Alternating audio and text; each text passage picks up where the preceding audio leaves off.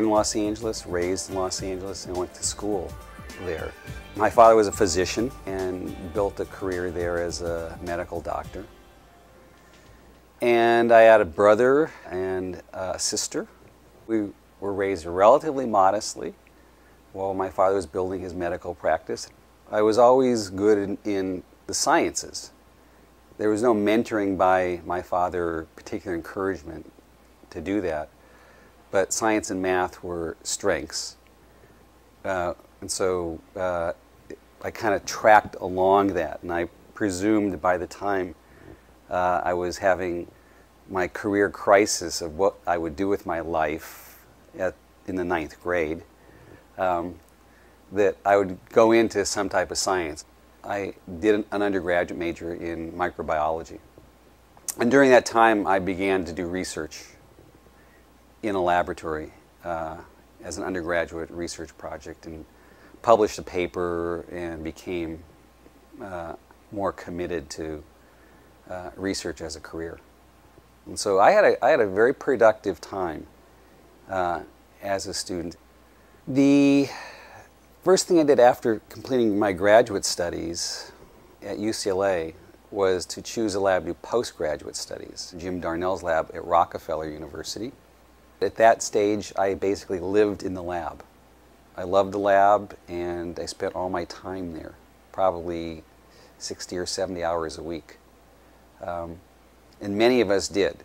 And the goal for my work at that time was to understand how hormones control the genome. And that was a very avant-garde question at that stage. Little was known about how genes were controlled. So when I came to the Salk Institute as a young assistant professor, I knew exactly what I wanted to do and began studying how hormones control the activity of genes.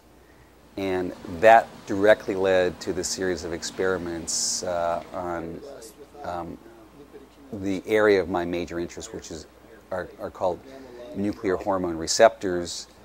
And these receptors are small genetic switches that control the activity of networks of genes.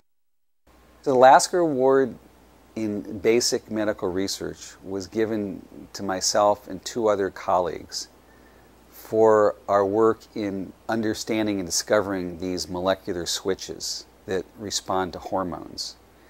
The Lasker Prize is often considered the American Nobel.